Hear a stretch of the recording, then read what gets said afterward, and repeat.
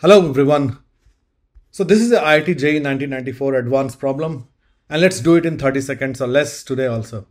So the problem is a particle of mass m is moving in a circular path of constant radius r, and the acceleration function is given as k square rt square, where r is the radius, constant radius. So r is constant and k is also constant. So the question is power delivered to the particle by the force acting on it. So there is a force acting on it. Think about it. And what is the power delivered by that force that we need to compute? I will start the timer and try to do it in 30 seconds or less. So here we go.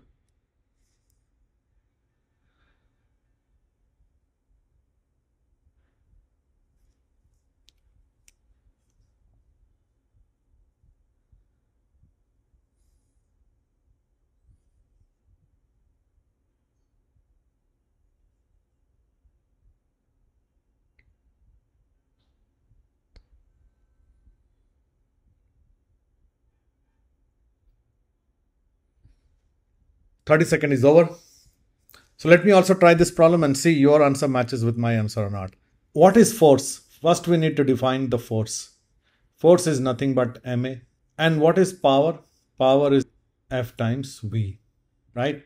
So power will be F is ma, so MAV. Now A is given, so A is K square R T square.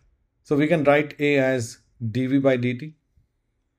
R is constant, K is constant, so we can simply compute V as K square R T square dt, 0 to V, 0 to T, and we get V as K square R T cube by 3.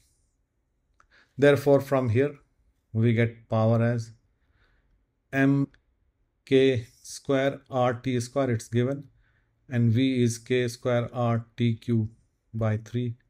So therefore, it becomes MK4 R square T5 by 3.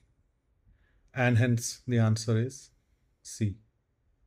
Okay. Can you also compute the power when the object is moving in the circle of constant radius r with, let's say, some constant velocity v? Can you compute the power and post your answer in the comment? Thank you very much. I hope you liked it. Subscribe and gain access to concepts and tips for doing better in IIT, JEE or other examinations. Keep up the great work.